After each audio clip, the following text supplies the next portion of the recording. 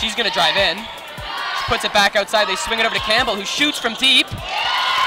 And she gets the 3 to go. Curran now with it. Lots of movement here of the ball. No one holding it for too long. Across the court they go. And a shot from deep from Graham. She sinks the 3. Has some big defensive stops and get themselves back in this game, as they're only down by 3 with a big steal there by a big steal. She comes quickly the other way, and she gets it to fall. And finally, the Western Mustangs are able to get it out of harm's way here, carried by Graham, who drives it right to the paint. Coulthard now from behind the arc sinks the 3-pointers.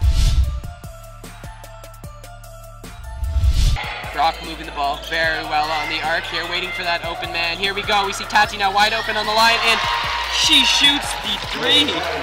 With possession, she just tries to blow by her defender right to the rim, and she gets it to fall. She is covered now. Double team on Atkinson, who gets it into the paint, and they get the shot off before the shot clock.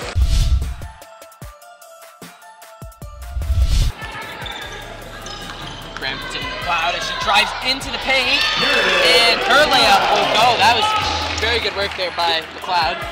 Well, you're going to see here for the Brock coach to look for some discipline from his team as they have to stay off the foul boy there. Coulthard with the 2 points there. We now see here with a last chance effort here, and it'll go for her. So we now see Brock bring it back the other way, carried by Tati, who sends it off over on the side. Atkinson now with it. Lots of movement as Morris is going to shoot from beyond the arc. And her shot will drain for her. As they move it into the paint now. Pass inside, and Line with another 2 here. We'll see if they end up getting into foul trouble later on here. Cordonera tips that inbounding pass as the Stangs will get it in a quick rush. And Curran will take it for 2. It's been a long time coming. I thought, you know, sometimes Mac was on, sometimes Julie was on, sometimes Vic was on, and you know, Mayor and Laura and Jade.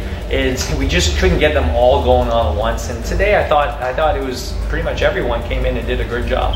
The slow starts aren't certainly by design. It's not what we want as a coaching staff and as a team, but you know, give us credit. We take adjustments well, and we made those adjustments, and we took care of business. Yeah, it's a tough battle with them because they have shooters, and you know, like me, I'm a little bit slower to get out there, but we pulled it off. It was one of the more physical games that we've had so far. We've always got to be focused on the future, focused on the present, and mindful of the future. So you know, we've won that game. We celebrate. We have the Cinderella rule.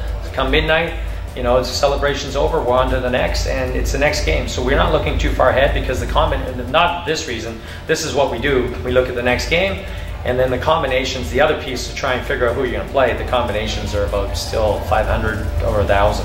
The combinations are infinite. Mm-hmm. I think we're gonna have a couple practices. We're gonna have to keep them focused, keep them sharp, and at the end of the day, you know, I don't know how much this game has impact for us overall. I believe that clinches our playoff positioning.